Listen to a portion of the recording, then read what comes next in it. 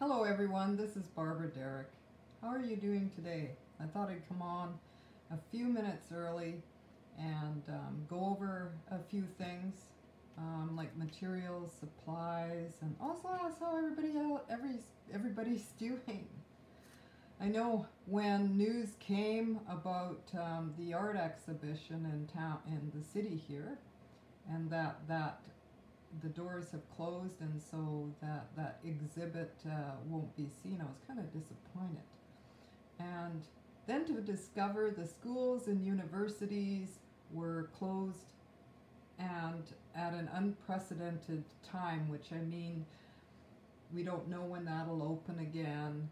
And so the kids are home, and this sort of sparks some curiosity with me, because I know when my kids were home for the holidays, what I discovered was that after about a week, maybe 4 days into it, they got bored. And I'm feeling that that might be happening for you. And I know that I spent a lot of time with my kids doing different things like rhyming, helping them with their spelling, like encyclopedia. One of my sons couldn't, he is kinesthetic. And so we had to do the dance, you know, E-N-C-Y sort of thing. And my daughter and I spent a lot of time drawing and finding stuff in the cupboard, like food coloring or styrofoam plates or paper plates, paint, watercolor, scissors, glue.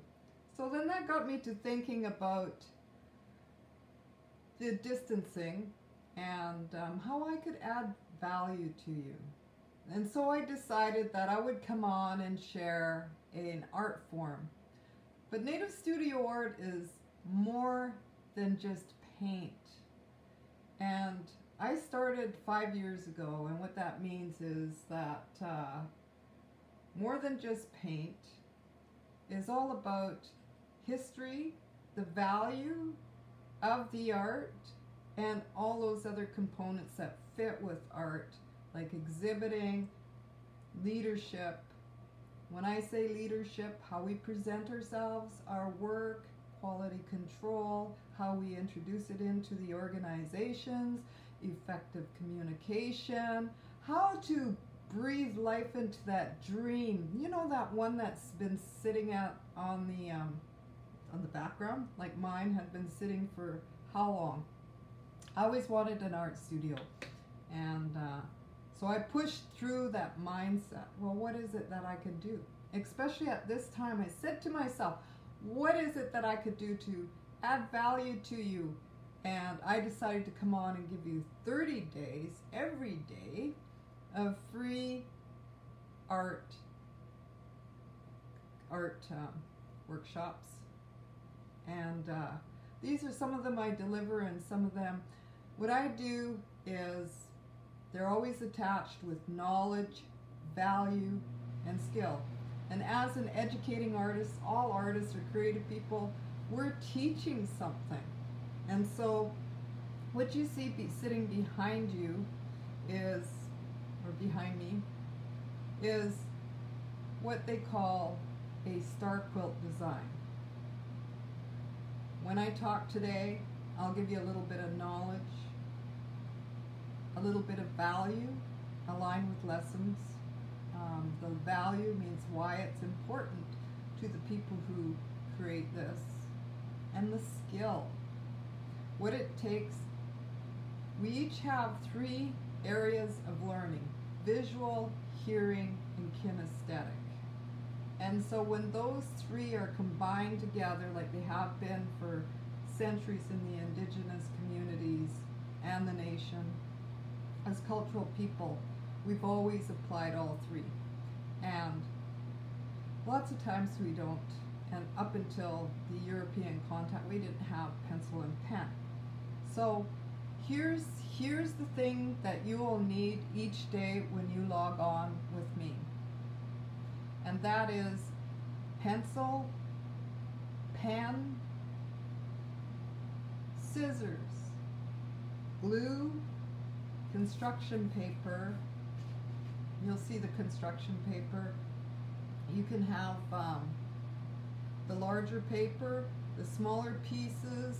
I use construction paper when I'm teaching because it's affordable, and so is white glue, as well as the larger canvas boards you can get from the dollar store. Acrylics, felts, watercolor, ruler, protractor set, the glue gun. So what I'll do is I will in a post today put what you will need to join me each day. And just give me a second. I'm just going to see if I'm actually on. Okay. Refreshing my page, and we're gonna start. The next thing was materials. The next thing that I wanted to talk to you about was the amount of work I put into what I'm going to show you today, and every day for 30 days will come with content, PDFs, access to the videos, and the links to the origin of the designs and that kind of thing, if I can put it in there. Every day when the video goes up, it'll stay up for 72 hours, and then it's going to be taken down from Facebook. You'll have access to these videos when you subscribe, and when you go to subscribe, you go to nativestudioart.net/art classes, and you will find a little subscribe, and all I ask is for your email so that I can become busy and create a space for my learners, for you, because this resource, you're going to see how I alter it and deliver it. Now what you're seeing here is an actual design for a quilt, a fabric quilt, and we can go big, and in my teachings what I do is I shrink them down. You can also create smaller rhombus. Well, there's a name for this, and I'll get to that in a minute. Smaller tiles to put on cardstock. The index cards that you can give as gifts. Kids love this stuff, and so therefore I'll just get to what we're going to do today. Is the Star Quilt design, and I'm going to give you a little knowledge. The origin of the Star Quilt is from the Lakota people, and the history of it aligns with what they call Morning Star. And Morning Star is actually Venus, and it's also referred to as Dawn Star. And it represents direction from which the spirits travel to Earth, and the link between the living and the dead. And it symbolizes immortality. It is created and given for ceremonies, and it has high regard amongst the Lakota women, and because one of the things when it's made with the Lakota people, the woman is actually called Wean, referred to as Wean. And what that means is little creator, because there is no one else but God that creates life. And with these blankets, we recognize that creation, and we respect it, and we're filled with gratitude. Okay, so this art form is actually comprised of math, and so that you can teach children math. So this is why the protractor set. I will have what you call a downloadable PDF by Imaginique, blogspot.com. Okay, I mentioned their link because it's their copyright for us to print out, and I'm really, really thankful for them to do this. And in my set of instructions, I tell you how to do it quicker, and this is me when I'm teaching. I'm always looking for a shortcut, but in one that delivers quality control so that it's packaged, it's cut, prepared, cut, and packaged. And what that means is when I went out to deliver this to 300 students, I cut these. Okay, so the relationship is with these shapes are called isosceles, an isosceles triangle, and a rhombi. And the handout that I have taken the math from, I couldn't do it better. I will recognize the lady in the handout, and you will have the link or attachment, whichever I have permission to share that information with you, because she spent the time creating the instructions for students from grade 4 to grade 7. Okay, and so she gives directions of the rhombi, and I have it wrote here, but it's angles and degrees, and I'm sure that you want to just see where we're going to go with the art form. Okay, so I'm just making sure I've got, okay, so what I did was I also created a Indigenous or Aboriginal quilting history PowerPoint, and if you're watching, that PowerPoint will be available to you when you subscribe, and you will put I will know that it's the Star Quilt today when I see your name in the subscription. All right, the design is an eagle, and you will have also that design and how to do it. And the eagle is very, very one of Indigenous people's inspiration, and that is because the eagle represents love. And in order, and here's some leadership, in order to love others, we first need to love ourselves. And I think at this time, with all the busyness of the coronavirus, to send the positivity and love out into the world, and have compassion, because it is very, very trying, and at times I don't know about you, but I get sparked with, I get fly off the handle for a second. I go, they're doing, whoever it is, we are all doing the best that we can. And we are at a place at our best at this moment. And so I'll leave that with you, leave that sit with you, the indigenous interpretation of the eagle symbology. And it also, in the way that I've been taught 25 years ago, sits in the east. The medicine wheel is a whole different aspect, and what I've done is I've changed it into the 5 elemental truths.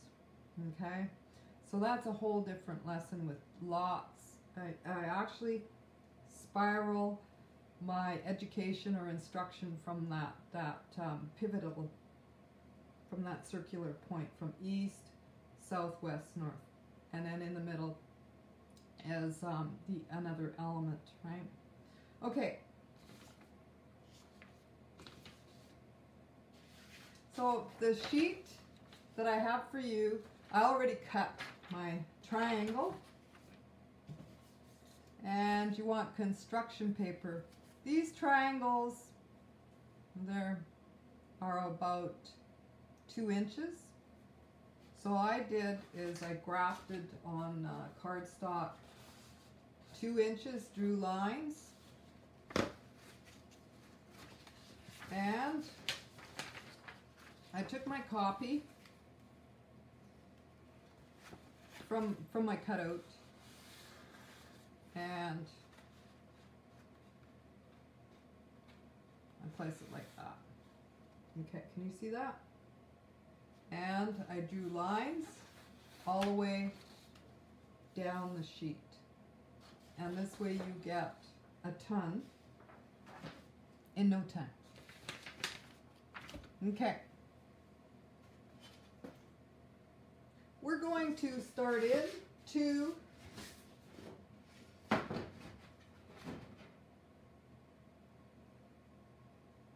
okay. I'm going to take one and it'll look like that. This is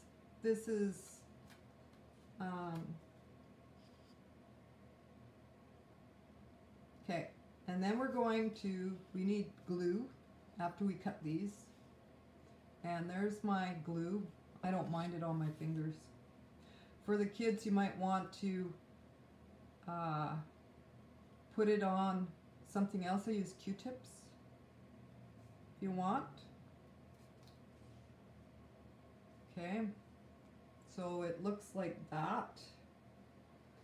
And then we're going to the center of the page right here. You can fold the page and then fold it again to find the mark, but do it gently or mark it out so that these points hit the center. Okay, and then there is this one. You pretty much get the gist of this.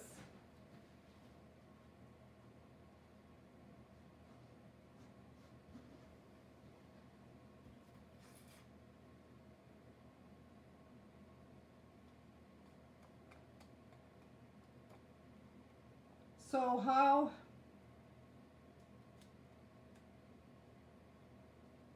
I was going to ask, did everybody get their shopping done?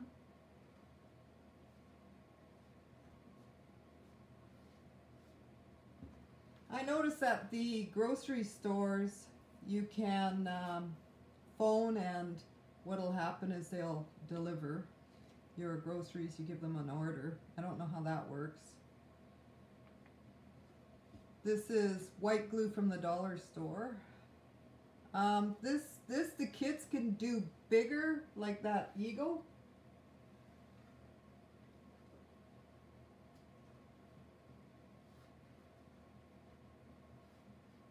What you're going to find is that you have to make sure when you cut these triangles that they're exact.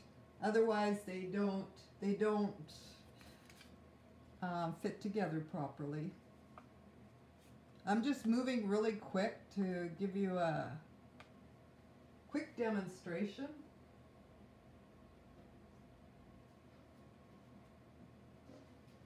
You can have your kids cut a bunch of these up and maybe earn their way to the fun later on in the evening.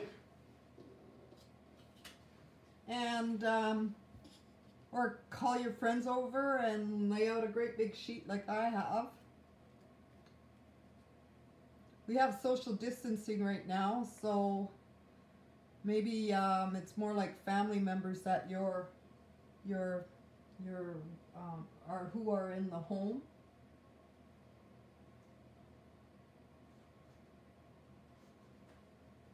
Like that, okay? And then here comes the interesting part, is when you look at this and go like this,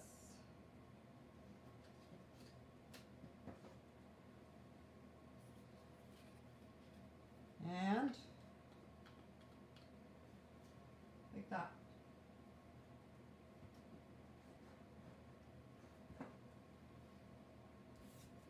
Okay.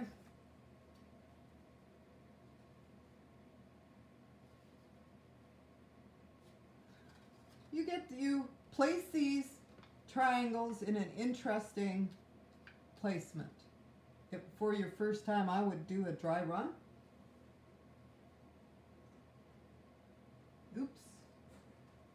that I don't want on the back of that board. Okay. And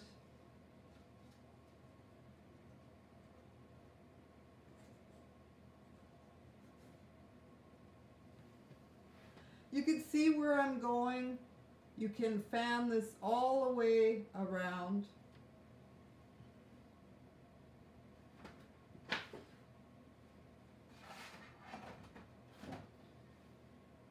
These squares are 2 inches. Okay? My hand's cramping up. These squares here are 1 inch, which is, and if you want to do something on cardstock, then that's where the math and the measurements come into play. And you don't necessarily have to do it this way, but you can draw some interesting designs. And that's where I got this design from. And I had to alter the tiles. So if you have any questions about this day 2 creative challenge, the 30-day part of the 30-day challenge, drop your questions down below. And when you finished doing your Star Quilt design, I'd love to see it. You could pop it into the comments here, and I will, later on, you will see the information and the link. You'll see the subscription to subscribe for all of the items here. Okay? I hope that your day is filled with sun and positive vibes. We'll catch you later.